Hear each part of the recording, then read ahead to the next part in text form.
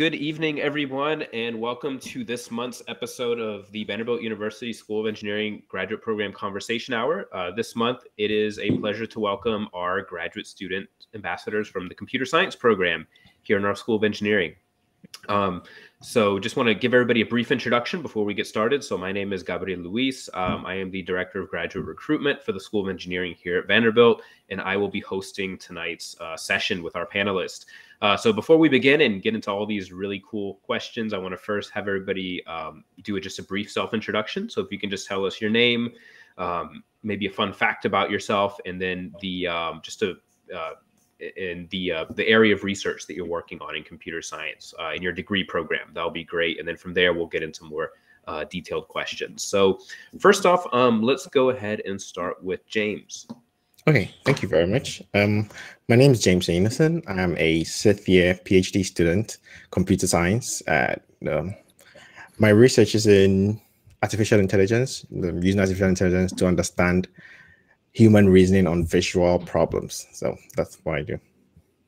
All right, wonderful. Thank you so much. Castor, you're next. Oh, okay.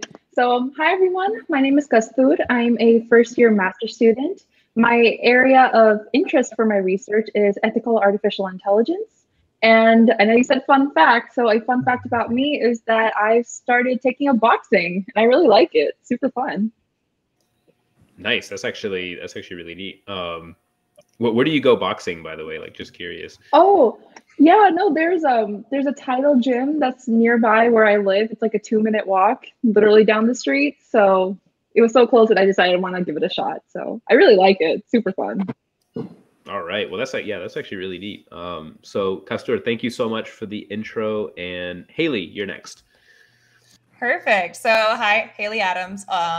So my lab works with virtual and augmented reality.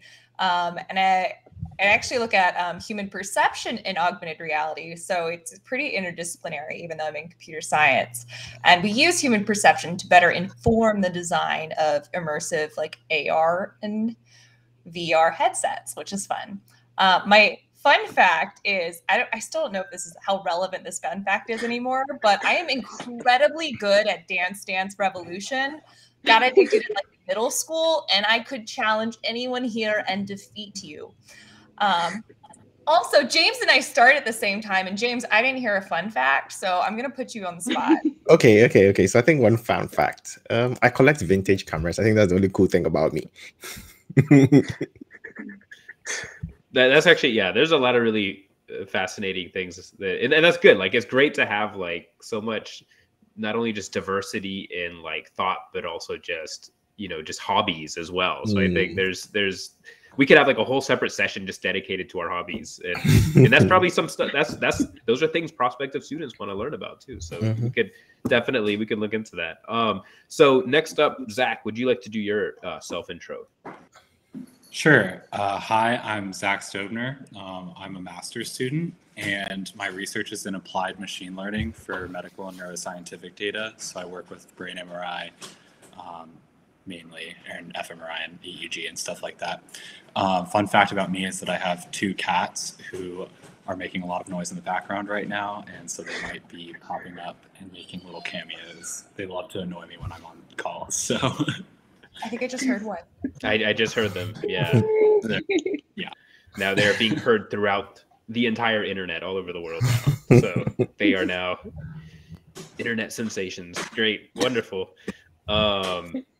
Michael, you're next. Thanks, Gabriel. Hi, everyone. My name is Michael Sanborn. I'm a 2nd year PhD student, and I focus mainly on cyber physical systems with a focus on security. And fun fact, I like to spend a lot of time outside, and I like to rock climb. Great, wonderful. So first of all, I want to first welcome our panelists. So welcome to tonight's event. And so for the first question that I want to present to everyone here, and feel free just to jump in and answer as you see fit. So the first question is, and it's neat because the dynamics of the session, we don't only have PhD students, but we also have master's students as well. So we're going to get a lot of really cool different perspectives in tonight's conversation. So first question, why did you, what was it about graduate school that made you want to, first of all, apply and why did you choose Vanderbilt? So in other words, why graduate school? Why Vanderbilt? Feel free to jump in, whoever would like to start. Okay, I think I'll go first. So I think graduate school, after completing my undergraduate studies, I worked for about 6 years in the industry and I wasn't enjoying it. So I wanted to go back to school, primarily because I want to be a faculty member someday. I mean, that'd be my career goal all along. So it was just for me to pursue my careers. But I think I chose Vanderbilt mainly because of my advisor. I liked the work she was doing, and it was the reason why I came to Vanderbilt. She's so cool. Really sweet. That's awesome. Yeah, my advisor is Maithili Kunda. She's very cool, really cool. Oh, she's my advisor too. Oh, she's awesome. Okay. Oh, wow. Fun fact. No, That's a great way. Castor, you want to tell us? Great segue right there. No, for me, I wanted to come to graduate school. And if I am looking to the side, I have the stream up here, but my camera's over here. So hi, everyone. But I wanted to come to graduate school because I wanted more time in academia.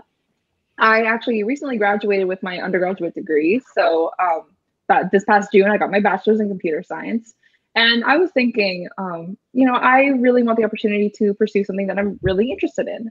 And that for me was ethical AI. And the path to do that was, well, why not go to grad school and find some opportunities there? So that's why I chose to go to grad school. Why I chose Vanderbilt was because, well, I was really interested in what the faculty here was doing. There seemed like there was a lot of faculty that was kind of in an area tangential to what I wanted to do. So that's ended up being my main reason. Also, I really wanted to come to Nashville. I did apply to Vanderbilt as my undergrad because it was also in Nashville. So it's a great city and I'm super happy to be here. Yeah, that's a good point. Location's important. Yeah, I guess I feel like there's always multiple reasons. One of my reasons was, and so maybe some people in the audience are in the same situation. I went to a liberal arts school that barely had a CS program. And I realized when I was going to graduate that there were really only particular jobs I was really trained and ready for. So in that sense, grad school really rang as a good option because I could do more technical problems and I could dive deeper into more niche areas, which I actually love. But also got some research experience in undergrad, realized I really liked it, had a mentor that did research, and she really pushed for me to try out grad school. And that it just kind of all the stars kind of aligned and I ended up where I am today, and I love this field. As far as Vanderbilt, that mentor is also a big reason that I'm here.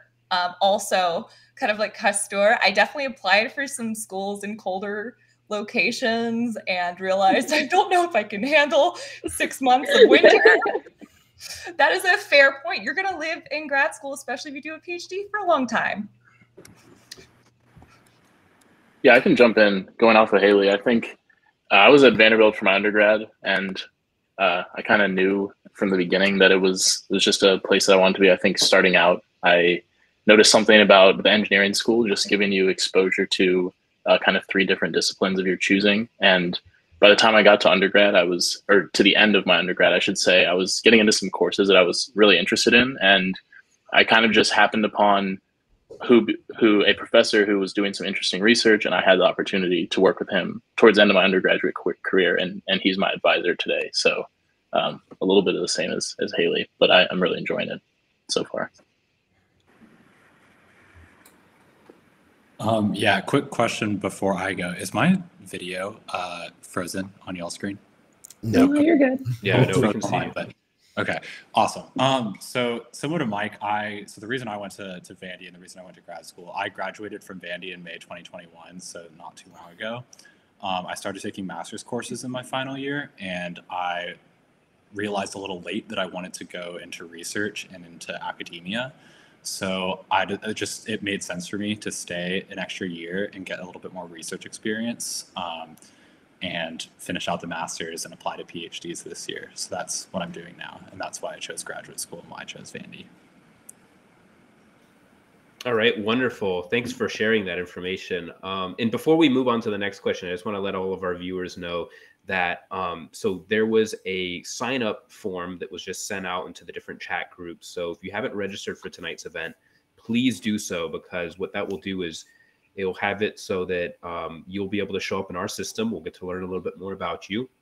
And then following today's session, I'll be able to follow up with you afterwards when it comes to talking to you more about the application process and about applying to our program. So please feel free to fill that out, and we'll have your information there.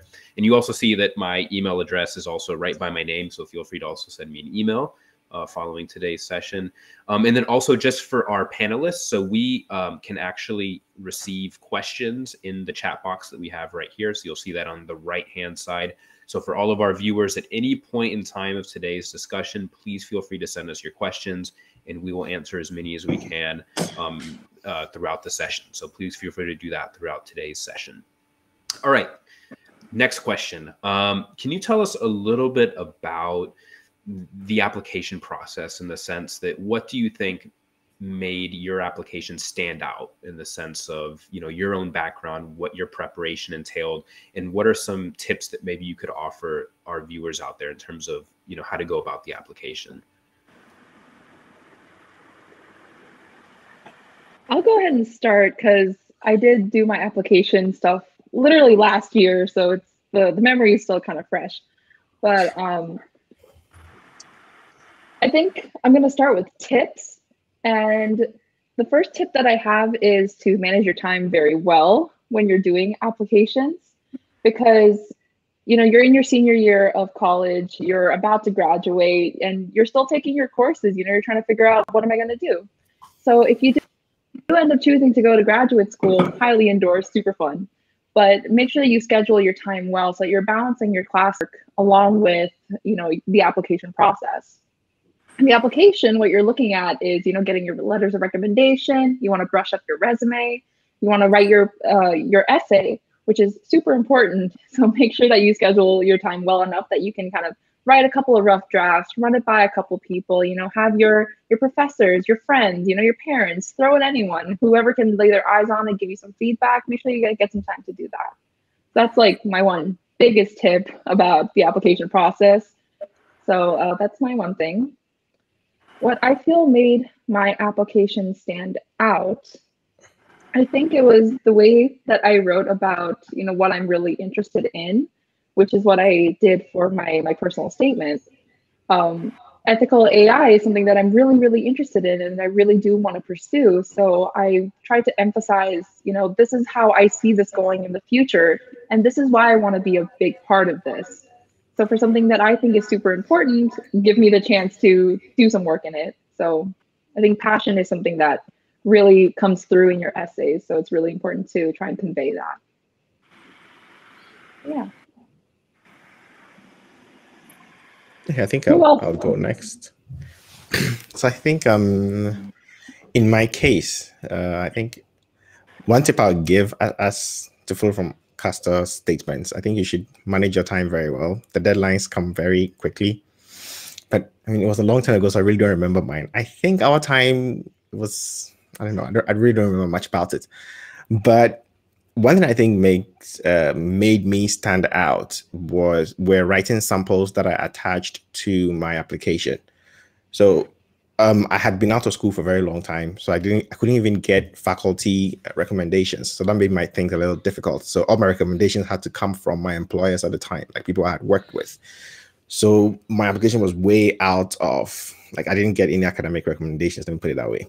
So I also didn't have any research, like any solid research background. But what I decided to do was I took some projects and wrote some papers, although they were unpublished, and I attached it to my application package. And my advisor told me that was what she saw, and she really liked it. So she enjoyed reading the paper, and she contacted me about the paper. And through that, we started a conversation, and I ended up at Vanderbilt. So, I mean, Haley will tell you, all the grad students will tell you that writing is the currency. So if you can show the faculty members up front that you can write and you can express your ideas very well through your application package, it makes you stand out. That's so true. Also, James, that's really cool. I don't know if we've talked about that before. Yeah. my I feel like application process was pretty standard in comparison. I had some undergrad experience. That undergrad mentor I mentioned previously really vouched for me, and so she wrote really nice letters of recommendation. And then I'd had work or prior experience working with her, and was able to meet some people in academia to even apply for. So in that sense, research experience can be very impactful. Strong letters of rec can be very impactful. Writing, oh my goodness. Wow, if you're a good writer, you're going to have you write so much more than they advertise in grad school, or at least for PhDs. Masters might be able, you probably have to write a thesis though, so I don't think you escape either. That's if you choose the thesis option. Also, I just noticed Julie Adams said hi. Hi, Dr. Adams. Hoping to catch up to you soon. I'm trying to graduate. So Julie Adams was faculty at Vanderbilt, and she's now at Oregon. So hi. She's very cool.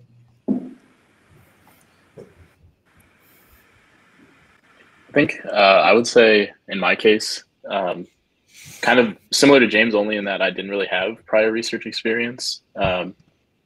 And I also kind of had a general idea of what I was interested in, but I would encourage prospective students to kind of cast a wide net, meaning like really think about what you're interested in, and for the schools that you're interested in, kind of really try to understand what the kind of work the professors are doing, and try to write, like we've all kind of emphasized, writing is really everything. Kind of like your ability to explain clearly your thoughts and kind of convey your interests, I think will take you very far.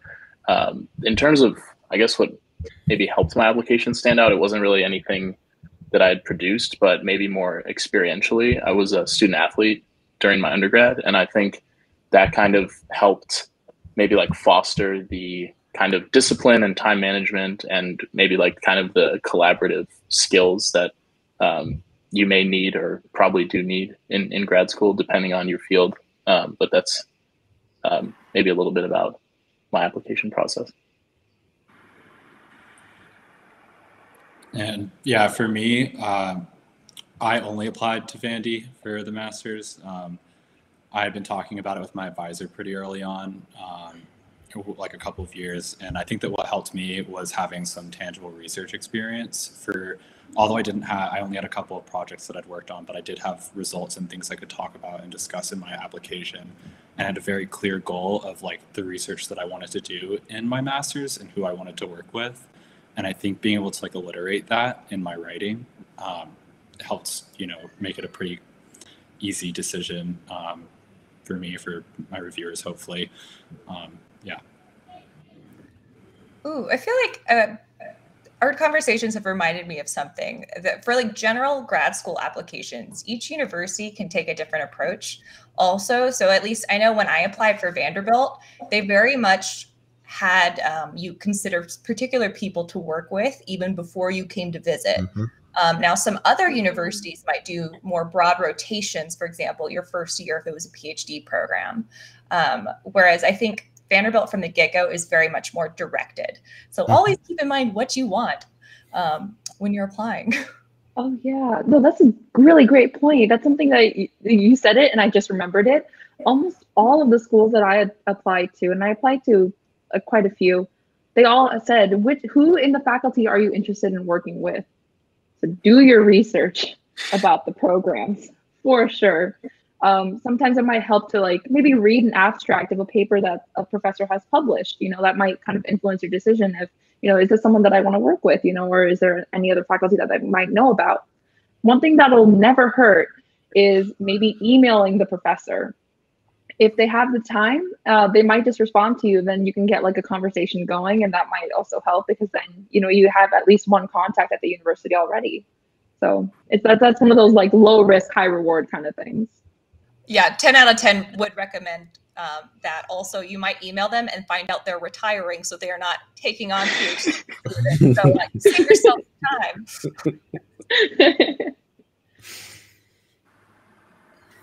Yes, no, you made excellent points. Thank you for sharing that information.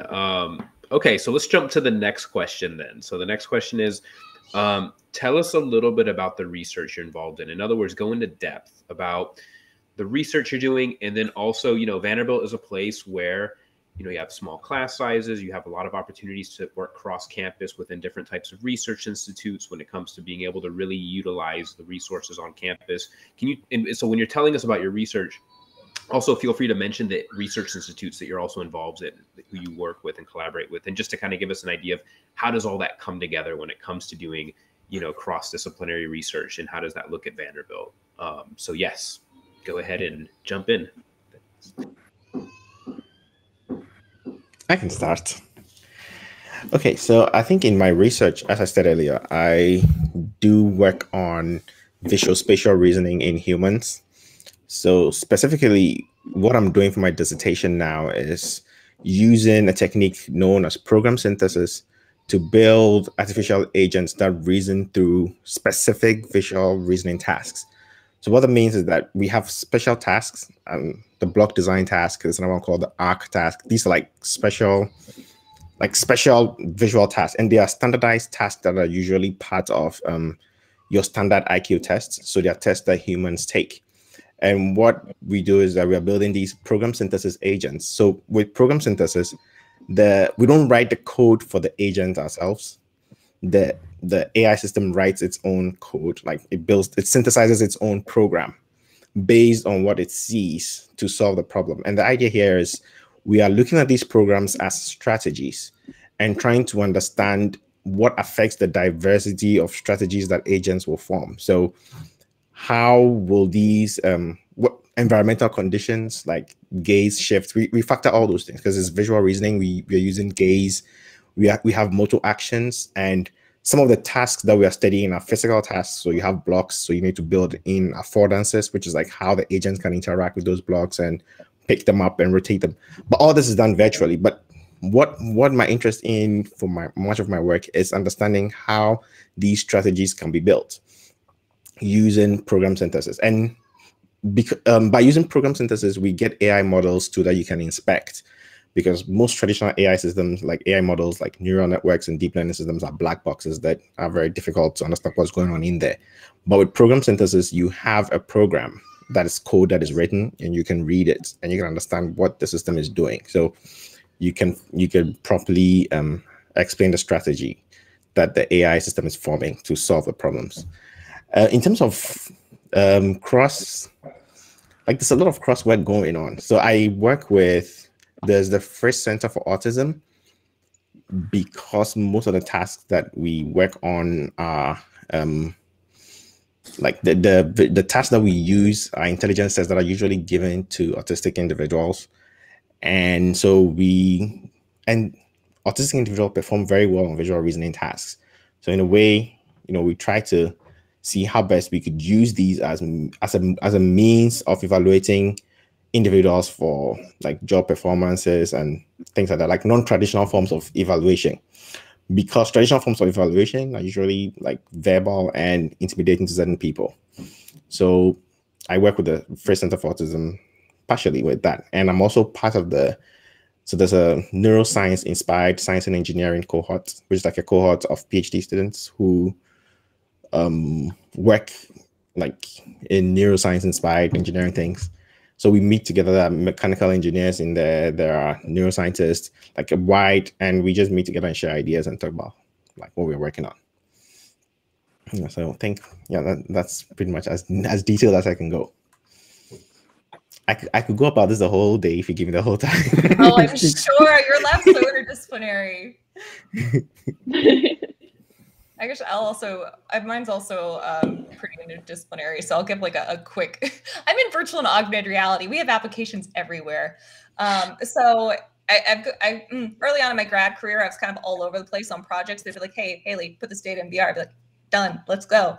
It is in a somewhat similar way to James. I've also worked a lot with like perceptual psychologists, people that work in cognitive development and vision science. And then there's also this big subfield that I'm sure, like, Zach, from your description, I'm sure you can talk more into this. So with like the medical institutions, you'll find a lot of the labs here are based on medical imaging, like a shockingly large amount of the CS labs. So, for example, I am an affiliate of the Vanderbilt Institute of Surgical Engineering. I've presented on a couple of medical visualization projects. That's not my bread and butter, but it happens, you know? And then I also personally, this is kind of like a plug-in for the Center for Teaching. So Vanderbilt has the Center for Teaching, and it's incredible. If you were interested in pedagogy, teaching, the arts and science of teaching, Vanderbilt has a lot of really great resources for tapping into that. Like, I've worked a lot with the School of Science and Math, so you can work with high schoolers, undergrads, fellow grad students, a lot of options. Mm-hmm. I guess I'll follow up with a little bit about my research. So ML is pretty interdisciplinary and has a lot of applications as well. The area that I focus on is medical and neuroscientific data, as I mentioned before. In undergrad, I also majored in neuroscience. So I came in and I took a computational neuroscience course. So when I started research, I knew I wanted to be applying machine learning to like brain MRI and stuff like that. So I reached out to Professor Ipek Ogus, who is my discrete structures professor in my sophomore year. And I had like done a little bit of reading about her research. I was still like very novice. I didn't understand really what research was, how to do it. I didn't have a super great like grasp on ML either, other than this like one course that one course that I'd taken. So I started working on MRI harmonization using CycleGAN. And CycleGAN is a generative adversarial network that, and the way I explain this to like broad audiences is if you've ever heard of deep fakes, CycleGAN is basically the like model behind deep fakes. And not exactly, but that's essentially what it does, where it takes one image and it tries to create a very convincing fake image in a different domain. And that's really important for MRI for analytical scientific purposes. And so on that, with a postdoc who was a really great mentor for me and was definitely inspiring in my like wish to continue to pursue research. Shortly after starting that project, my advisor, Professor Ogus, approached me with another project that was very neuroscientifically focused on a Huntington's disease data set. And we basically just did a cortical surface analysis using like linear mixed models, which is a form of linear regression. Linear regression is the most basic form of machine learning. And basically we just detected areas in the brain that are related to like cortical atrophy for Huntington's disease. And that project was really fun. And it's getting submitted to Brain right now. It's been a long time editing and really happy to see that one going through. And then another project that I worked on, I started working on so right as I was applying to the master's program here in my final year of my senior year, or the second semester of my senior year, I started working on a project on automatic segmentation using deep learning and like ureteroscopy videos of kidney stone surgery removal videos. And I'm working with the UMC urologist, or the medical urologist in the medical center. I'm actually doing my master's thesis on that now, and it's also getting published in SPIE 2022 in February. And so that project has been a lot of fun.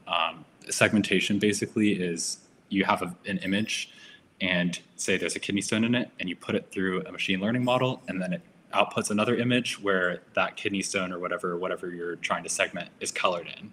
It identifies every pixel that's part of that class. Yeah, so I'm writing my thesis on an automatic segmentation system for endoscopic video segmentation.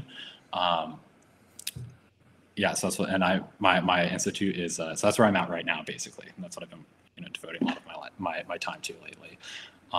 My institute is the Institute of Surgery and Robotics, or Surgery and Engineering. It's very closely related to the medical center, and we do a lot of research with doctors. And that's one great thing about Vandy, is that if you want to do research that helps healthcare, helps people, helps engineering in healthcare. There's tons of opportunities to do that, and there's a lot of people that are really excited to work with you on that. Yeah, join VUSE. I can jump in. So I mentioned that I work in cyber physical systems. So my research institute is the Institute for Software Integrated Systems. And my research specifically I've been working on for like the past year or so is basically a method for detecting counterfeits. So Zach mentioned kind of this model that creates deepfakes. A pretty pertinent issue today is the creation of like counterfeit products, and more specifically in supply chains like aerospace and defense, where they're creating these parts to go into very complex and large machines that are going to do things in an environment where there could be humans at risk, and kind of different things like that. So my work is basically how can we guarantee that some object that is manufactured, typically the focus is on 3D printing or additive manufacturing. So there's a whole kind of suite of methods for doing that. But basically, how can we determine whether or not a object that was received along some long supply chain that was spanning time and space? You see these global networks of shipping companies and things where these products can kind of get lost in translation. And so the method that we're developing is basically a fingerprint that is kind of can be measured in real time and detected to determine whether or not some part that you've created and have shipped across the ocean to another country is the expected object, because there have been kind of these incidents where some kind of malicious actor is going to create, maybe say like a fake fuel nozzle for a jet plane, and they're going to ship it across the ocean, and there's no way to tell kind of whether or not it's authentic. So this is kind of interdisciplinary. I guess it kind of is related to, we're collaborating with some mechanical engineers and also kind of some material science people. But basically the method is a kind of replacement for the typical approach, which is kind of like barcodes and serial numbers, or QR codes, which have been pretty popular in the pandemic. It's actually kind of like a physical measurement where you can connect this object to a special machine and obtain what's called a piezoelectric or impedance signature, and basically take this fingerprint and compare it to basically the last fingerprint that is kept of that object. So you can think of it as like like a smartphone has a touch ID to measure your fingerprint. This is kind of applying this method to arbitrary manufactured objects. Oh, you guys are so cool. Oh my gosh. I actually haven't gotten around to doing much research yet, as this is my first semester, but you can check back with me next year. I'll probably have a lot more to say because next year I'm writing a thesis. But just to prep for that, at least, because I know I have to do a little bit of research for artificial AI and ethics. I've been just talking to my professors and just getting like advice and papers to read. So like I said, check back with me next year. I'll have more to say. All right. Sounds wonderful. And kind of on that topic, I also want to let everybody, all of our viewers know that there's a lot of really exciting, new initiatives going on within computer science at Vanderbilt. There's been a lot of growth going on recently. So Chancellor Derry Meyer, the new chancellor at Vanderbilt, has put in a huge initiative to really grow out the computer science programs that we have, the computer science program rather that we have here. So in the past, computer science and electrical engineering were part of the same department. And as of recently, they're now their own separate department. So now electrical engineering is now the Department of Electrical and Computer Engineering. And now computer science has its own department. And we're actually in the process of recruiting 20 new faculty members to join the program. So just to give you an idea of the exponential growth in terms of just the program in general, there is a ton of, so in other words, it's a very exciting time to be in computer science at Vanderbilt right now. So I just wanted to also make sure that we just inserted that into the conversation as well. So off of that, I would like to go to our next question, which is, so tell us, like, what is student life like at Vanderbilt? Like when it comes from, like what's the, like a day in the life of a graduate student in computer science? Like, tell us a little bit about that. I feel like the younger ones should go first, huh, James? I'm on it. Okay, so one of the fun things about being a grad student at Vanderbilt is that I'm actually no longer living on campus. So during my undergrad, pre-pandemic, I was living in dorms that were like super close to campus. So everything was like, sometimes there's a lady who's cleaning everything for us. So all we have to do is like our dishes and our laundry. And we just have to cook for ourselves. So right now I actually live off campus in an apartment that I'm renting with a friend of mine. And I'm learning how to be an adult, which is like super cool. So my classes this semester were Tuesday, Thursday. So on Tuesdays, I'd walk to campus. I live about a mile, so it's like a 20-minute walk, and it's super, super fun. So like, I'll just walk a mile to campus. I'll attend my classes. I'll chat with my friends, and like in between, I'll have lunch. When I come home after my classes, sometimes I'll hit the gym. We have a really, really nice gym. It's super fun to go to. But I'll either do that or I'll come home and then, I'm working on my homework. One thing I do have Monday, Wednesday, Friday is that I do have an on-campus job. So I'll be there for like 3 or 4 hours, Monday, Wednesday, Friday. And then during that time, I'm doing my office job. After that, again, I'm doing my homework. Weekends are super fun. Weekends I'm doing homework, but sometimes there's a lot of really great music places around Nashville. So there are times when I'll hit up my friends and I'll be like, hey guys, there's a show going on at the Exit Inn, which is like super close. Why don't we all go there? Or, I'll get brunch with the girls on a Saturday because Biscuit Love is fantastic. And I will shout out all these places because they're so much fun. So it's kind of finding that balance between, I'm going to class, I'm doing my homework. I may or may not have a campus job. And then, but I feel like everyone else can kind of speak to the research aspect of this because you guys are part of lab. So what does that look like? I think I'll go on from here. I think my case has changed a lot, like pre-pandemic and post-pandemic. So I think pre-pandemic things were a lot different. I mean, yeah, I don't see you anymore, James. Yes, I don't see you. I used to see you all the time. So like we all in this big building, Fetheringill Hall, and like I head in the mornings, usually just sit in my lab and work throughout the day. In the afternoon, grab lunch. Occasionally, I go and visit Haley in her lab because Haley shares a wall with my advisor. So when I have meetings with my advisor and I have to wait outside, I just pop into Haley's lab and then we have a talk or something. Yeah, but yeah, mainly it's class meetings and like just doing your research work. But when the pandemic hits, like I had to come home, and over the past past 2 years, roughly, it's just been me sitting at home and just working from home almost every day. So not much going out or like, and I live quite far from campus too, so I don't really have any incentive going there anyway. Yeah, it's nice. It's nice that we're all in person. Actually, we are wearing masks on campus, so we do our best. And whenever we're in classes, everyone's sort of wearing their mask and being safe. But it's still so nice to just be around people again. Yep, it is. It is. Yeah, and James and I are also senior grad students at this point. So a lot of our on-campus duties are like no longer, we don't really have to be there as much anymore. No classes, so I'm sure, no like, TAing. Yes, we're not TAing. I love TAing, but oh my gosh. I love TAing. So Zach and Michael probably even have a very different experience from what we've got. So I've been a similar way with James, where I kind of like don't go in quite as much anymore. Sometimes I do still though, especially like the VUSE work center is super nice, and sometimes I just need to get out of my house.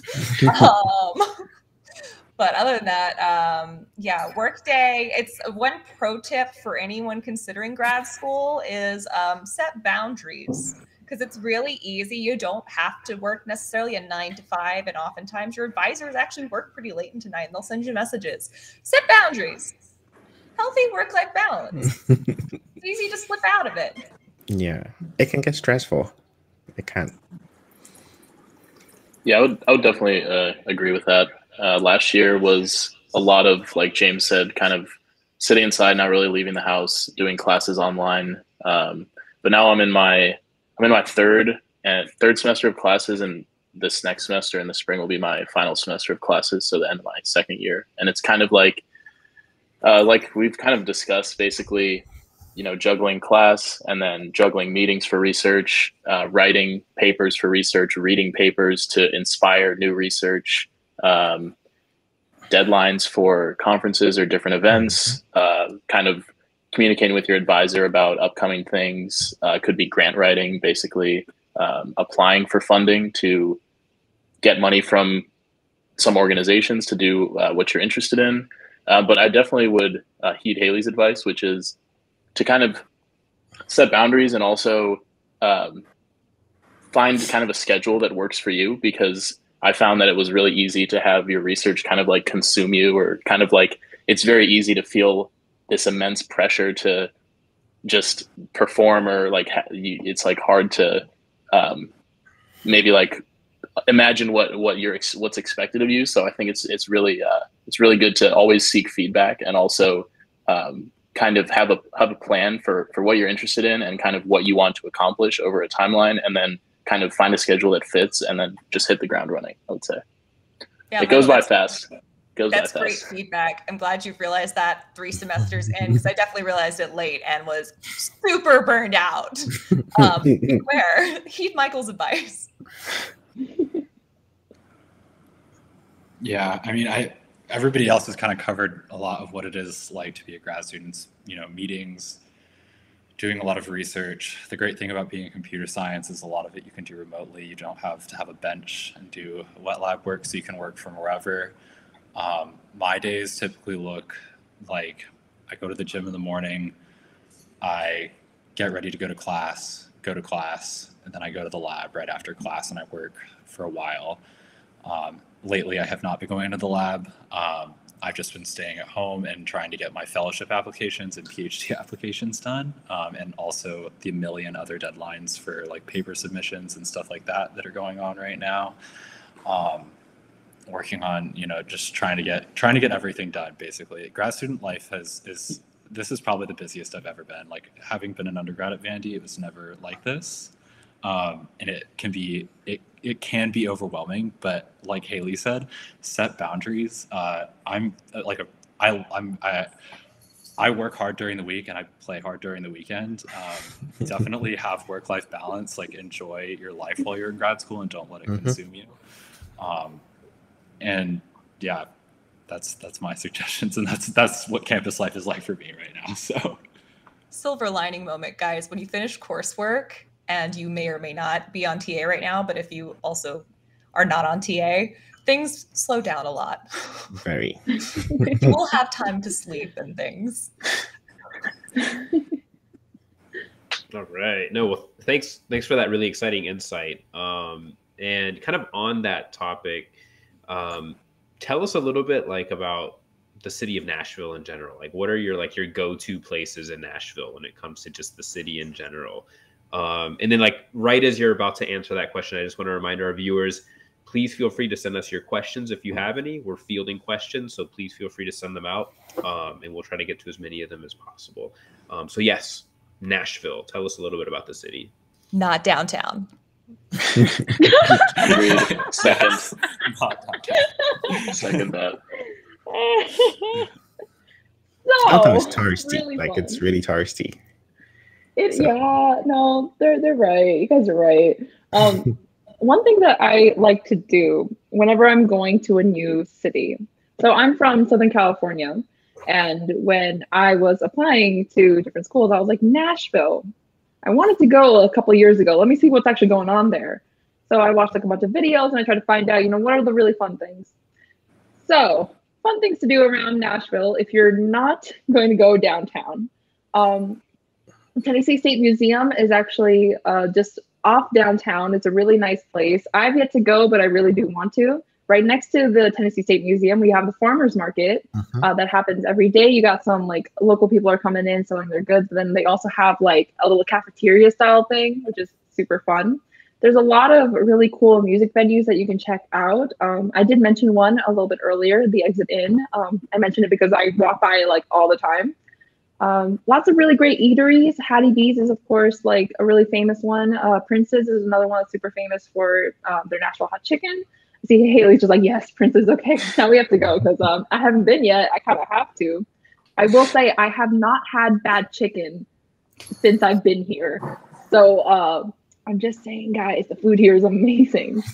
Yeah, and then sometimes just walking around campus, our campus is just so beautiful, especially, oh my gosh, during the fall when the trees are changing colors and it was just red and orange and green, and oh my gosh, it was absolutely lovely. So nice to walk around.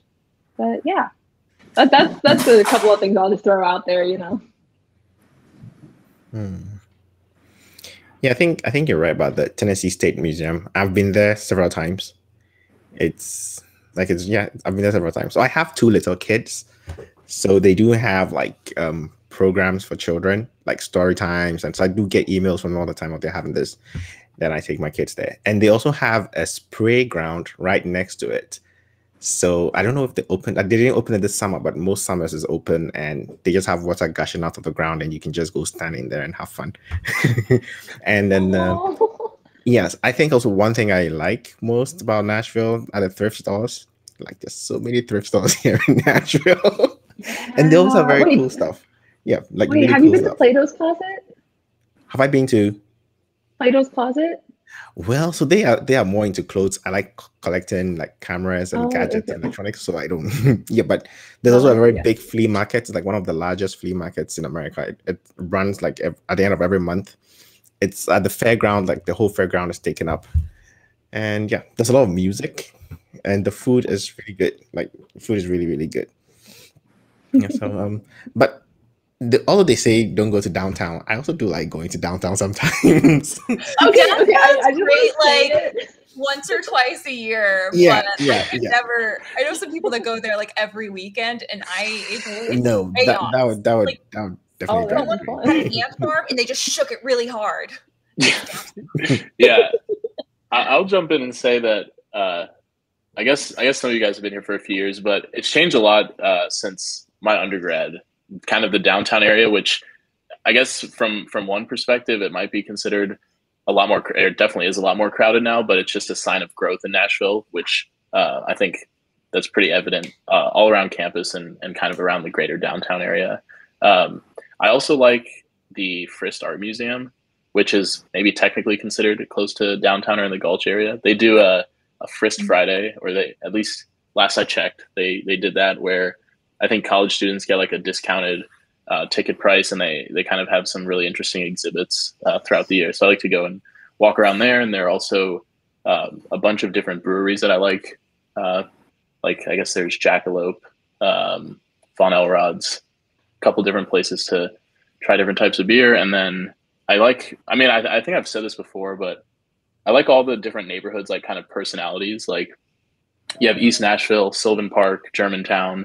And so they're all kind of just waiting for you to like explore. They all have kind of like their own unique character and like really cool like food and drink. So there's a lot of that, and then plenty of parks as well, like Percy Priest and Percy Warner. Nice for like a weekend hike to get away from school things. Wait, you said park. We forgot Centennial Park. It's literally right across the street. If you're a fan of Greek mythology, there is a reconstruction of the Parthenon, like a 1-to-1 scale of the Parthenon that has the Athena Parthenos inside. So it is very cool, and it's right across the street from Vanderbilt. So yeah. Yeah, I would say like there's even during the pandemic, like the bar scene's always been popping in Nashville, but just the weather in Nashville is also really nice. If you're not familiar with extreme heat, the summers, like there's a few months there that might be a little gnarly, but all in all, I'd say the weather's actually really swell. You also like there's like 2 rainy seasons in the fall and spring where you get like nuts weather. But honestly, I kind of like it. You don't get like misty skies and haze all the time. If it rains, it's gonna rain. Yeah, it's gonna pour. But yeah, even when we were all quarantining, I remember going to the lake all the time. There's a nearby lake. It's not Percy Priest Lake. Percy Priest, yeah. No? I'm drawing a blank. We went there a lot. And you could like go river rafting on the rivers. There's a lot of activities you could do outside of the city too, which is nice. I think if you just drive about, because like it's right in the middle of Tennessee, Like if you drive just about 2 hours, 1 to 2 hours out of town, you can get to so many interesting places. Oh yeah, if you're willing to Like drive, there's a Bag, lot. and like there's so many interesting places you can get to. Pigeon Good. Forge. Oh yeah. Yeah. Good rock they're climbing all in very Chattanooga. Mhm. Not too far. Even just within Good weekend trip. Nashville, like, yeah, like even within Nashville, if you don't have a car, like I don't have a car, but just walking everywhere is actually Yeah. super simple. So That's actually Yeah. a really good point. Nashville's a city where I feel like I can walk places. I used to go to undergrad in Memphis, Tennessee. You did not walk. it is a very high murder rate. Nashville does not. Oh, no. Yeah. But I think if you live out of town, you definitely need the car. Yeah, no, that's true. If you live out of town, because everything outside of the main downtown Nashville, like campus area, once you move a little bit out, everything is so spread out. It's just like highways all over the place. James, so full disclosure, James used to live like, and you might still live out there, like near the airport-ish. And you would take a bus to campus. Yeah. It would take what, 45 minutes? Yeah, it used to take 40 minutes. Yeah, Oh. 40 to 45 minutes to get to campus from where I was living. So the One bus heck of goes a- downtown, and then I have to change over downtown and then move over to campus. But it was good reading time, like just sit in the bus and read. My commute's 7 minutes on the bus. By contrast. Oh, and the bus is free for Vanderbilt students. I think I should throw that out. Oh yeah. That is very nice. Yeah, you can ride the It bus for goes- free. There's a bus that goes right next to campus that goes downtown, and it goes to Midtown where like a lot of nice grocery stores and a mall is. Love that bus. It's really nice. You just swipe your ID card. Did we forget anything? I mean, there's a lot. You just have to come and explore. Yeah, it does feel like there's always something going on. Used to go to like Halloween balls and like Prohibition Day, Repeal Day celebrations. You dress up like it's 20s. There's always something going on. Yeah, I think there's a church very close to campus that has line dancing Tuesday evenings. Yeah, there's undergrad in my lab, Josh, who used to take us out there. Like he knew everywhere. Yeah, Josh was really cool. Wait, he was the really tall guy, little eccentric, Yeah, with the green hair. very endearing. Yeah, he used to take us out to the light. It was fun.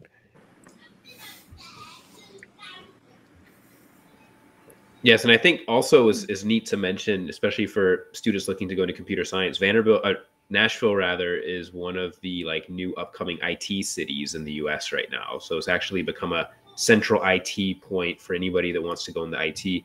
Companies like Amazon, their center of excellence is moving here. They're going to create 5,000 new jobs in the city. Oracle just announced they're going to be building a campus here, 8,500 new jobs that will be established here. So there's, I think in terms of opportunity, and then of course future opportunities within the IT sector in terms of like, companies here, industry, people looking to go into industry, having those resources right in the same city where you're studying is going to be really lucrative as well. So you have a lot of really cool companies moving into the city. So yes. I do see we do have a question from a student, so I'm just going to jump in real quick.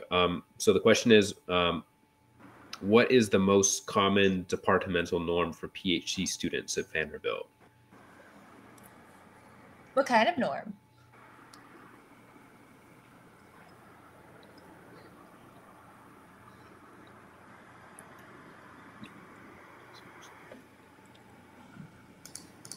So I guess maybe like department culture, like departmental norm for PhD students. It's kind of hard to tell. I would say that the department as a whole is actually pretty decentralized. There seems to be these affiliations by lab groups, but I remember someone told me that like this was some years ago. There was 200 people in our department, and I was like, "What? No way!" Yeah, I kind of feel like that now, where like every time I hear how many PhD students are, it's like a shock to me, like one way or the other. But definitely, there's like different nuclei of labs, and like some students are friends from other labs or collaborate in other labs. Well, I mean, I'd like to think you kind of have autonomy in terms of how you want to conduct things. Obviously, like subject to your advisor's approval. I know my lab group is just 4 of us right now, and we're moving into the Sony building. So our advisor kind of has given us freedom to, you know, make that space our own.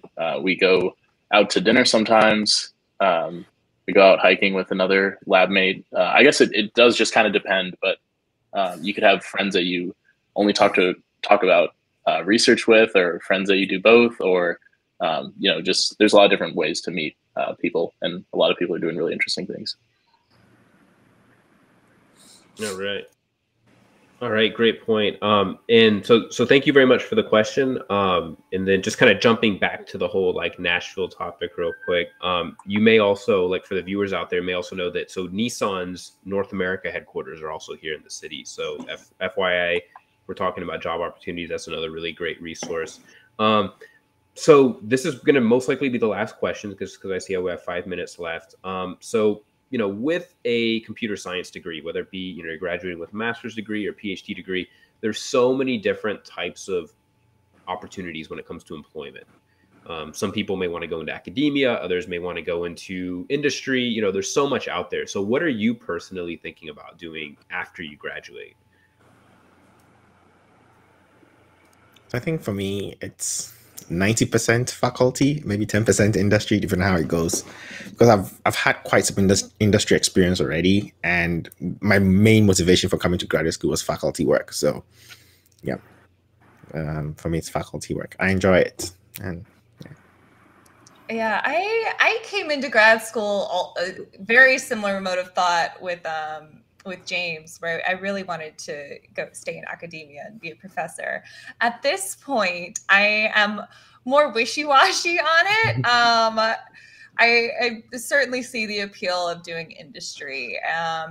And so I think it's important for, at some point in your grad school career, if you, for example, haven't had industry experience prior, to do an internship. Like I did an internship with PlayStation's research lab one summer, which was nuts. And then I've recently gotten funding from Microsoft for a project, and these are both industry appeals that I'm like, oh, what if they give me more money to do more? And it's okay to not know exactly. There's I actually know even professors that actually decide during the application process, they're like, whatever works is going to work. Which is a kind of vague answer on my end, but both sound fun for me. Yeah, I think starting out, I definitely had that in the back of my mind, considering maybe being open to some kind of faculty opportunity. And like Haley said, that can definitely change kind of as you move through your program, and obviously your mileage will vary, but basically you kind of see the different responsibilities that faculty members have and kind of all the things that they're involved with, how busy they can get. But it really comes down to kind of what you're looking for. Like on the one hand, in industry, maybe obviously a little bit more lucrative, and maybe a little bit more time to yourself, I guess. But kind of on the other hand, you kind of, in academia, you trade that for like autonomy to basically learn what you want to learn, figure out problems that are interesting to you, learning how to learn and how to fail, and then just collaborating and meeting really interesting people. So for me, I would say I'm still probably kind of a split, maybe like 60-40 industry to maybe academia. I have a pretty long way to go though, so that can change. But I think definitely coming to grad school, be receptive to kind of both, and maybe not try to like push one way or the other, especially early on, depending on what your goals are.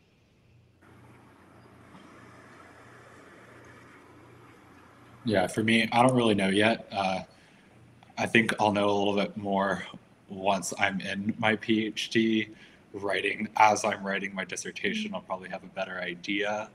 That's still years away. I guess I'm considering both options in a way, but I have heard, you know, being in computer science, being in ML, there's a lot of money, and I would like some of that.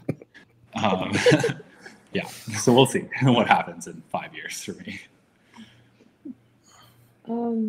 For me, once I get my master's, my plan is to work for a couple of years and then come back and get my PhD. That's where I'm at right now. My friends have told me I'd be a great professor. I'm not sure if that's what I want to do just yet, but my short-term plan is work for a little while and then get my PhD. Oh, and there's also an important thing to note, because I feel like a lot of people don't actually know this, but I guess probably the people who are watching this video have probably already done the legwork. But when you do a PhD, you get paid. Now, if you have a lot of debt, you don't get paid a lot, but you do get paid. And that is actually one thing I would say Vanderbilt does really well with. Of the schools I applied to, cost of living versus what they paid, Vanderbilt was very good. Mm-hmm. There's some notorious schools that are not so good, so make sure you do your research. I had a friend at USC, and I was like, how not? USC is a great program, but I don't understand how they afforded to live. It was like $26,000 a year in California, and I was like, I earn what, 5,000 more in engineering at Vanderbilt, and the cost of living is a fraction. Yes, lower, definitely. So be careful of that when you apply. Yeah.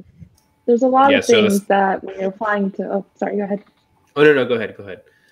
Oh, yeah. There's a lot of things that you want to keep in mind, whether you're applying to a master's or a PhD program. Like Haley said, for the PhD program, are they going to pay you to do your PhD? Because a lot of schools will do that. Vanderbilt, I think, does that. So it's like, kind of keep your eyes on the prize right there. So the master's program is kind of like, what schools have the best kind of things that I want to study, So definitely do your research. Always do your research. Yes, no, it's really, that's something about the PhD program, it being fully funded. And you're right, also, Haley, Vanderbilt does provide a decent stipend. It's $31,000 a year, which, given the cost of living in Nashville, I think is pretty decent. So students do tend to live comfortably on it. Well, that is all the time for today. But I do want to say thank you all for coming out, for talking with with the listeners today. And yeah, this has been a really exciting session. I'm really glad we did it. And we will definitely, we'll all be in contact. And thank you for the viewers for joining us as well. Take care and stay safe, and we'll talk soon. Okay.